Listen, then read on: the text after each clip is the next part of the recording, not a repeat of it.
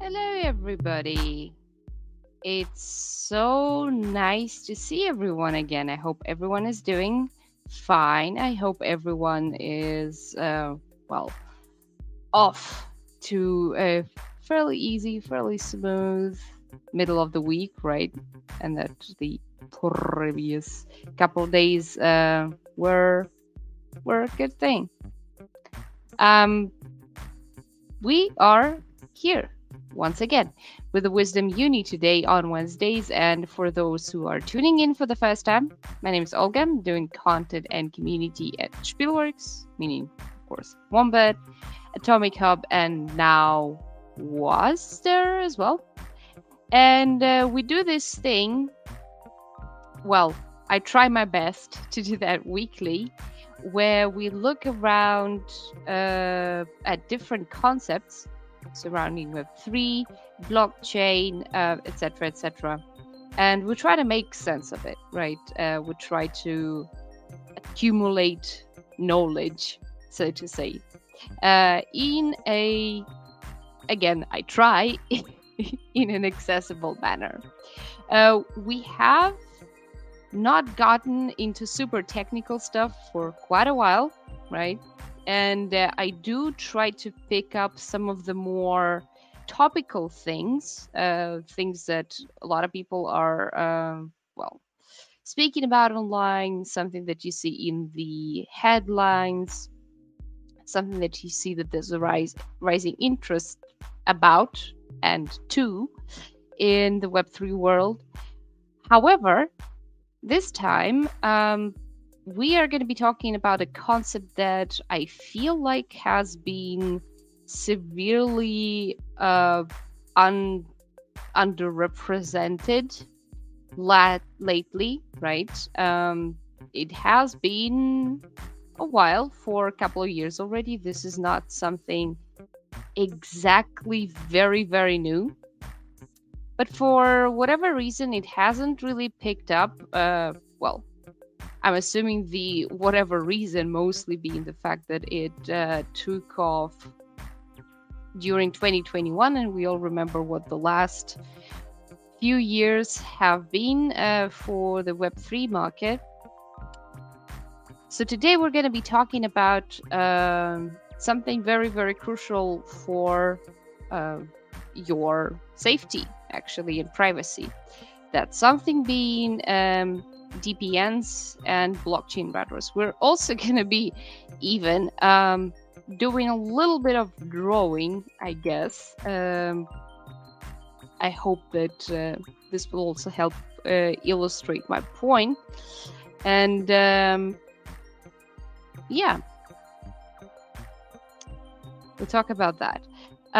For sort of an intro, why I think this is important, we have seen time and time again, right, that Web3, also, why is it called like that, right, is perceived to be a sort of a new era of the internet. In the same way as back in the day, we moved on from a strictly broadcasting model, right, where you could only consume the content online but not contribute to it. We moved to a more two-ways model that inspired, of course, social media, that inspired user-generated content platforms such as YouTube, etc., etc.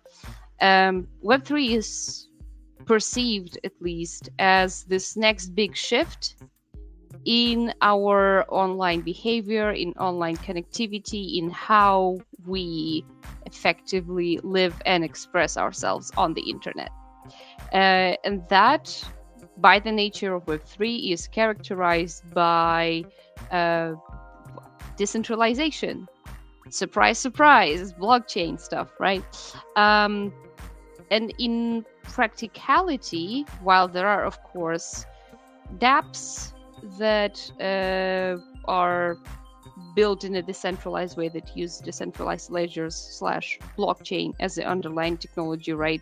While there is this thing in principle, it does not effectively change the infrastructure layer of how we use it, right? So when we're interacting with, when you're interacting with your wallet, for example, you log in, you sign the transaction, etc., etc. It's being broadcasted to the blockchain, of course. But the reality of the thing is, it's still using the old, the old groundwork that is underneath it all, right? You're still using your internet service provider. You're still using the standards that were defined by ICANN a long, long time ago. And the very few things that were moving into the Web3 direction, particularly on that part. Oh, what are we seeing? First of all, MCR Bad reached the 10 stream streak. Congratulations. That's a lot. And thank you, of course, for Sleepy Sly for subscribing. Much appreciated. But anyway, this is what we're going to be talking about today, right? Something that transforms basically the ground layer of those things and makes it more decentralized, or like closer to the ideals of Web3 as we imagine it right now. I'm going to take a quick pause because I am sitting very uncomfortably, so just a quick mute. Beautiful. Now I feel even closer to you. Anyway, let's have a first look at what DPNs are effectively. DPN, as you may imagine, is that stands for a decentralized private network, right? I'm assuming that at least once in your lifetime you have been familiar or like interacted with the standard predecessor, so to say. It's a virtual private network. That is something that, well, people, I'm not gonna point fingers at anyone, obviously, right, that people use whenever they need to mask their traffic. VPNs have been instrumental in overcoming, for example, governmental censorship, or, you know, accessing certain resources that you would otherwise not be able to get a hold of with your kind of own native connection that your internet service provider gives you. However, this is still very kind of superficial point, in the sense that it effectively masks your traffic. It doesn't really do anything underlying there, right? Or in some cases, you could, I guess, say that proxies, or like intermediary connections that are supposed to make it difficult to track things back to you, they also serve the same purpose. But it is very much still kind of trackable, and it doesn't really do a lot for ensuring your privacy, or it doesn't really do a lot in terms of concealing where the traffic is from, who runs it, right? Because with all of the VPNs, if your internet service provider decides that this is a bad actor, we're shutting it down, etc., etc., you could easily lose access to the internet. Oh, I'm seeing there is some fun happening in the chat. Let the dogs out. Ah, Rising Dragons, you're a riot today, along with Misty. And of course, yes, hello once again to everybody who has just joined us. We are going down the rabbit hole of decentralized private networks today. It's very fun, to me at least, and I hope that it will be to you. And anyway, well, what decentralized private networks do, they are changing this principle, right? So a decentralized private network effectively means that whatever data you're accessing, it doesn't come from one server somewhere, but instead it connects to another participant of this network, or if you're very privy to the blockchain terms, a node. And that effectively, first of all, reduces the load on your own channel, right? Reduces the load on your bandwidth. because everybody in that network contributes a little bit, right? So things are a little bit speedier, and that gives you an opportunity to get access to the stuff through the connection to that other person that is also part of the decentralized network that is not available to you otherwise. Let's switch the screens a little bit and do some drawing, yeah? Please do not put a lot of hope in my drawing skills, because they're absolutely terrible. Yes, I'm doing that very old school style with Microsoft Paint. At any rate, here we go. So let's assume that we have a few, or we don't. Oh, that's a shame. Okay, we do.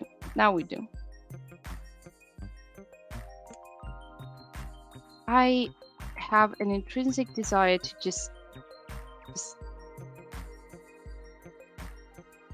I don't know, smash something. Anyway, let me just do it like this. Okay, so we have, let's say, those 4 little nodes, right? And they are, for the sake of this example, they are in vastly different locations. So this is, I don't know, country 1. I know that this does not look any good particularly, but bear with me. This is like country or city 2, 3, and whatever other color 4. All right. And people in these countries, right, they all access the internet in the same way. That would be the internet. It's just, and imagine that there are, for every country here, this is a two-way connection, right? So there's an upload traffic and download traffic,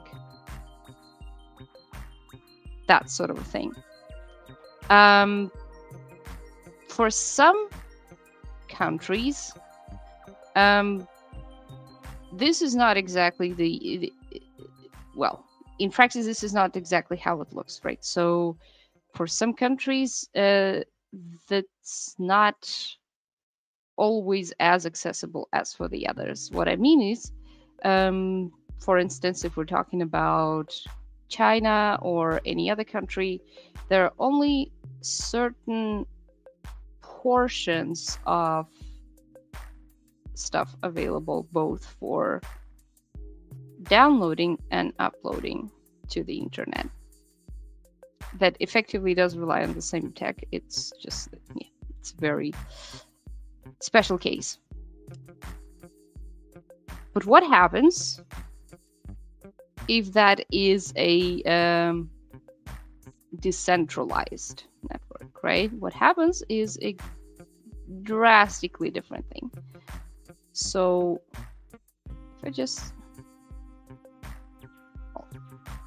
I suck at erasing things, but let me retrace it. What happens is that when people effectively unify in an independent network, those kinds of two-way connections are created directly between people, right? So let's imagine that this one line goes both ways, right? And this is here and here, and it's all here. Beautiful.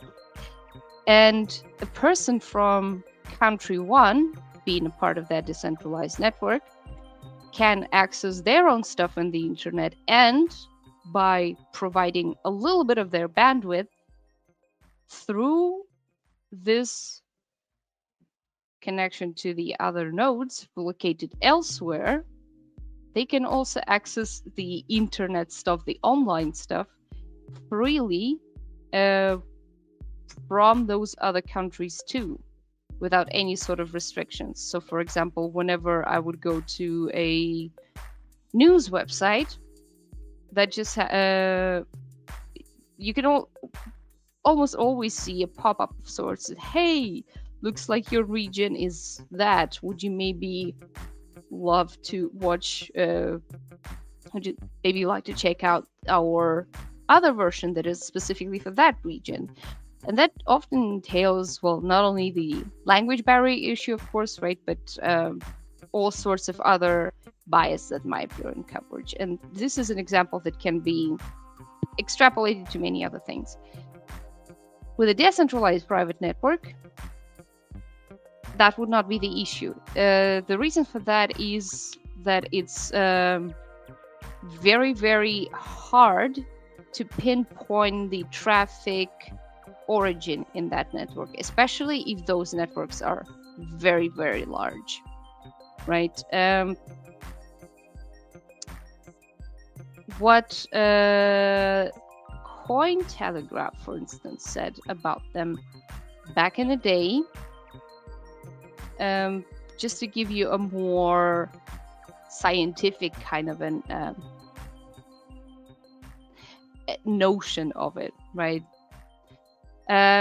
User devices act both as the client, like individual internet users, and the server, hence the traffic explanation that I just used. An IP address is automatically changed based on routing rules.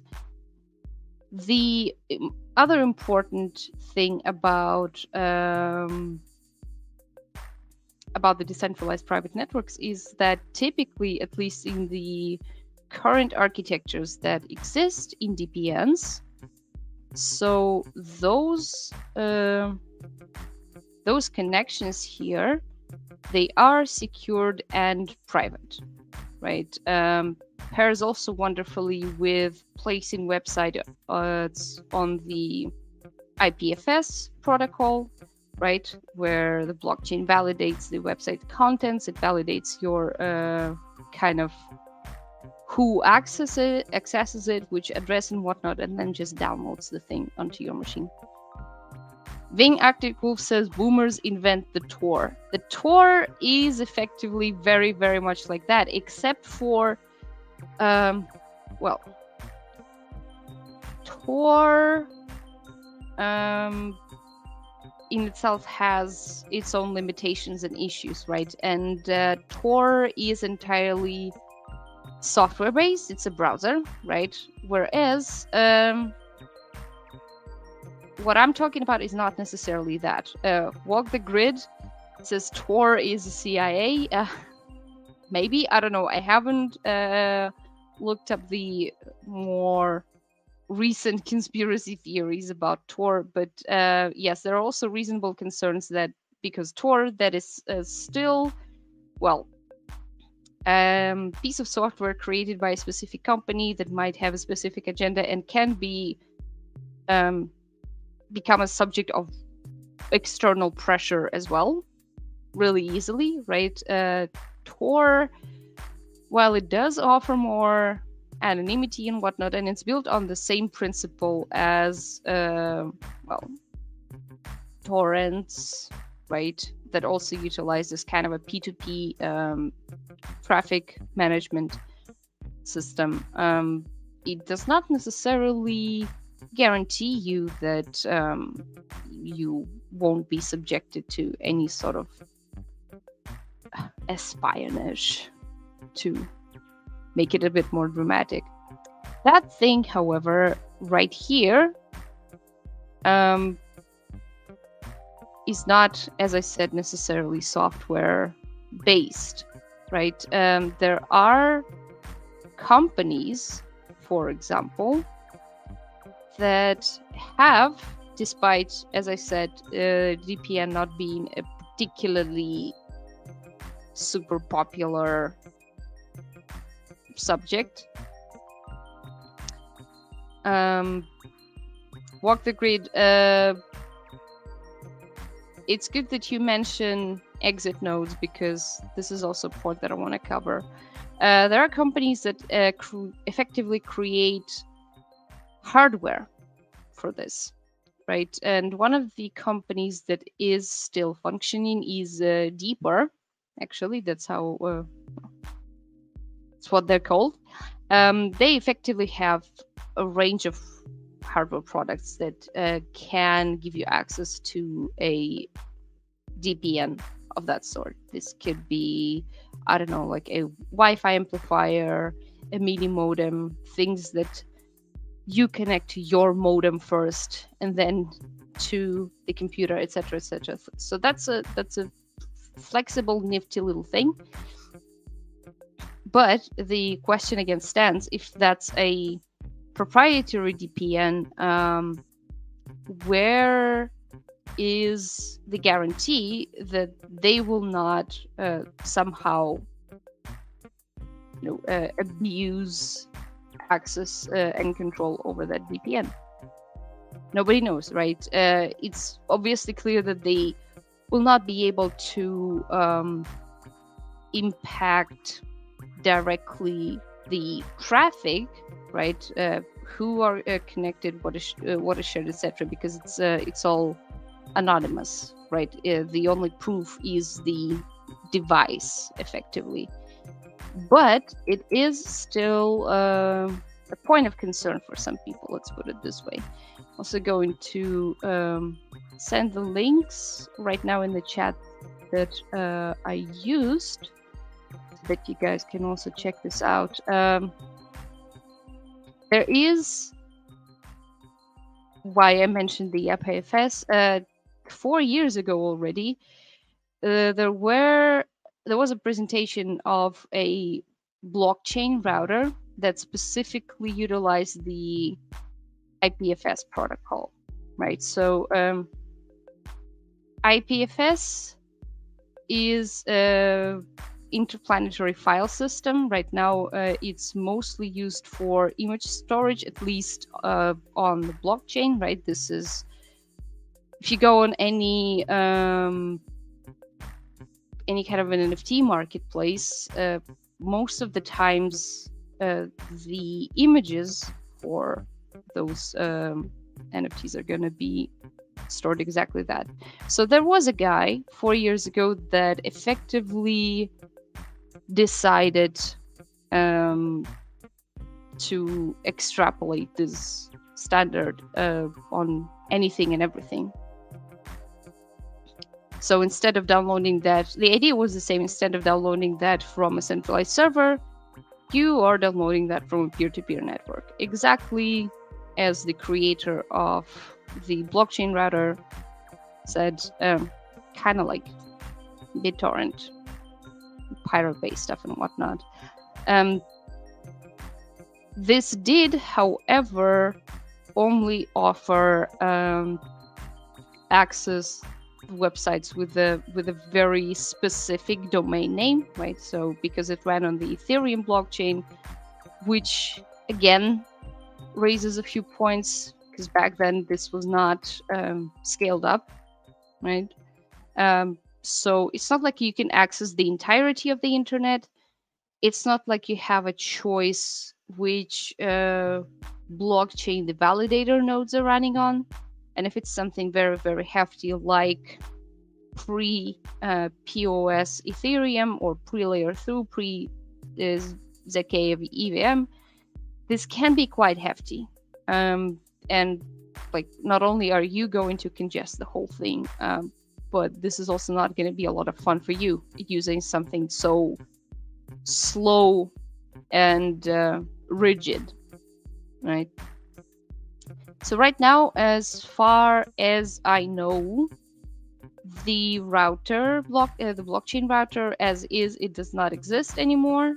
They did, well, if it is them, because there is the router protocol that is more focused on interoperability between other blockchains. than this. But yes, so this is an idea of roughly 4 years in the making that hasn't really kicked off because there are several reasons. I can see that we do have a few tech-savvy folks in the chat, right? And it's very good to be aware of those things and know these things. But one, it does require a certain level of technical expertise to be able to set up and operate within such a network successfully, frictionlessly, without any issue. And IPFS, generally speaking, without any blockchain involved already, it is a bit, not exactly the best UX, so to say, and it is very technical. With the blockchain element tied to that, meaning you would have to interact with specific domains, run it on a specific network that can be a proprietary blockchain, which again, also, is it really that good? Question mark, right? And there are a few other concerns surrounding DPNs and the blockchain routers. Honestly, this was the last thing, the last place where I expected to encounter this. The value of the doubt, right, is more in the comment section than in the video itself, but also something for your viewing pleasure, and also, an actual expert that's talking about those things. There's a little bit of a critique surrounding that, right? And Walk the Grid already mentioned exit nodes.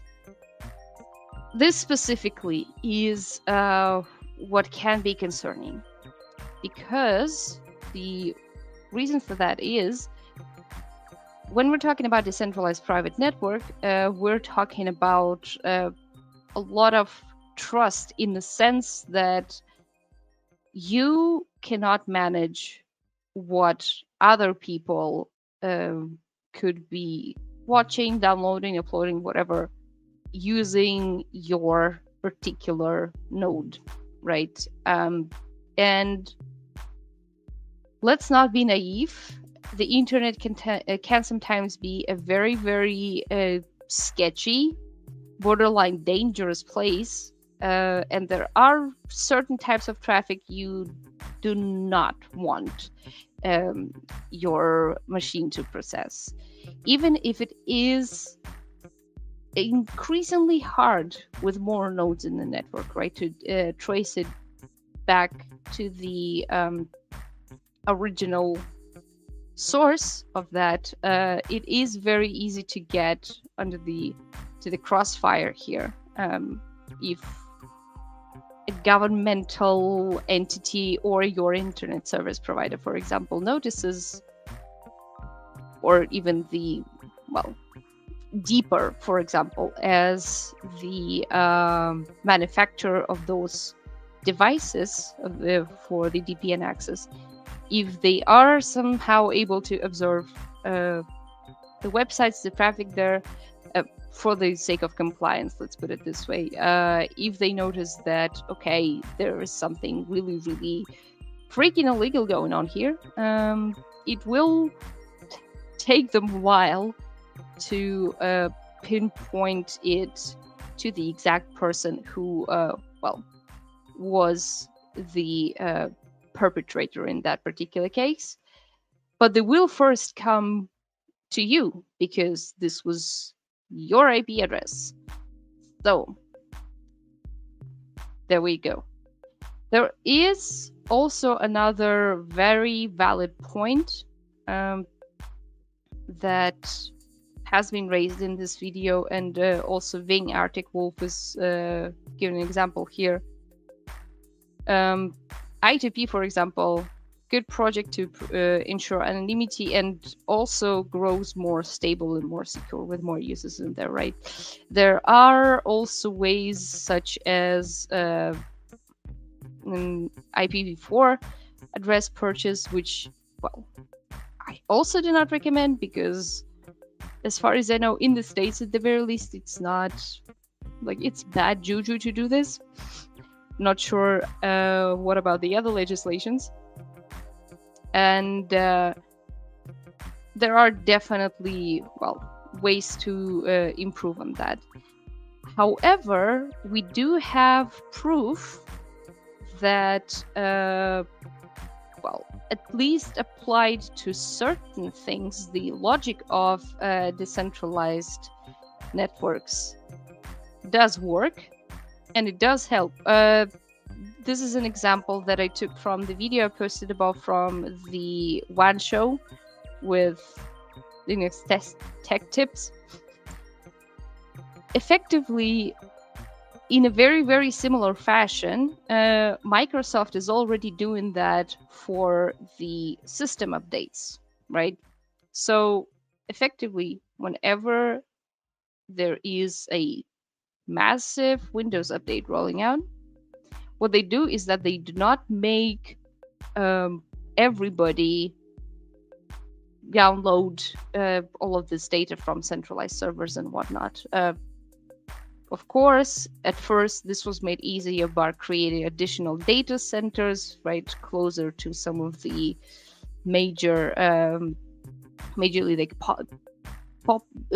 areas with dense population. Let's put it this way, to decrease the load on the global network. But what they're doing now is exactly that. So whenever you download a Windows update, your PC, your device, and your internet connection, that also kind of acts as a server, so that whenever there is a person relatively close to you, right? Well, not like in the scale of the same flat, but maybe a house or two down.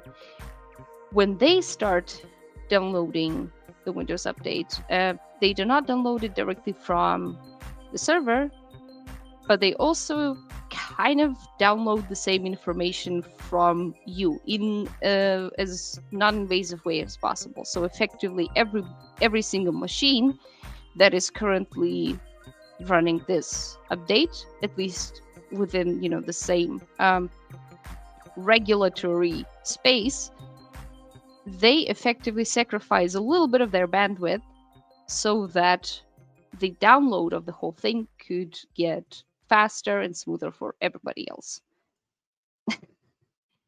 Bill Gates joined the chat, says Rising Dragons. Well, I mean, this stream was not sponsored by Microsoft or Bill Gates, sadly. But this is just something that they do, and I think this is a very cool thing. I would honestly love if more companies adopted the same logic for massive software updates or downloads, because think back to summer last year. If you live in a densely populated area with huge access to entertainment, to online technology and whatnot, you may have experienced certain internet problems last August when everybody started downloading Baldur's Gate.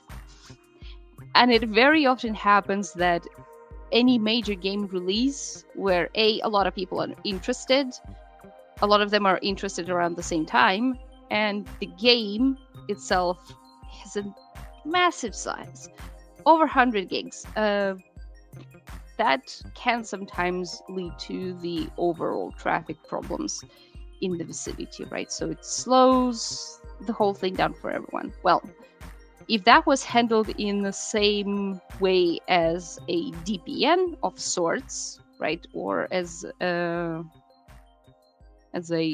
P2P kind of a data management thing, that would not be such a huge problem, I personally think.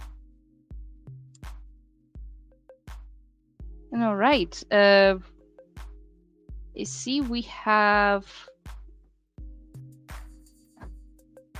some of the things in the chat. Oh, you guys are really funny today. Walk the Grid says gremlins. What do gremlins have to do with that? They're just nasty little buggers that you cannot get wet. Anyway. So yeah, that was me on kind of the theory behind it all and the critique. The bottom line is, I do think that DPNs as a technology, they do deserve more attention and they do deserve more work on that, right? Because in reality, if we up until this day only really have one company that manufactures anything to support this, that's not really a good sign, and it doesn't really help increasing the adoption of Web3 as an underlying tech for everything online, everything digital, the way that we imagine it. However, acknowledging the fact that there are already existing technologies that do help ensure the anonymity in at least some way, it is more important than ever to kind of keep the main principle of Web3 in mind, is that do your own research, decide what is good for you, because DPNs do come down with this major disadvantage of nobody really knowing what sort of traffic is being exchanged, which could potentially lead to a lot of problems for any person who runs a node within such a network, really. And that's not something you want for yourself or for anybody else if you're a good person. That's it for today. I do thank you for sticking around with me for this time. And keep in mind that we will see each other this Friday on stream. I'm not sure yet which game I want to pick. I am, however, leaning towards a desktop title that we've had for a few, like a month maybe. And I haven't given it any particular highlight, even though it's amazing. So I do want to do that now. Rising Dragons is asking, who are we rating? That is a fantastic question. Whom are we rating indeed? Thank you, Walk the Grid. I do hope that you found it useful. Let's see who's online.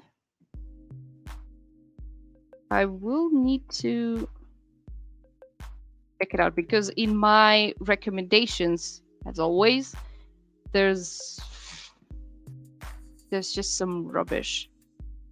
But how about we go and that's a tough one. Exotic MTG is playing big time. I think that this is going to be a lot of fun for you guys, because it is a fun game. Do say hello to him from me. Of course, stay playing and slaying, and stay safe when exchanging data online. See you on Friday.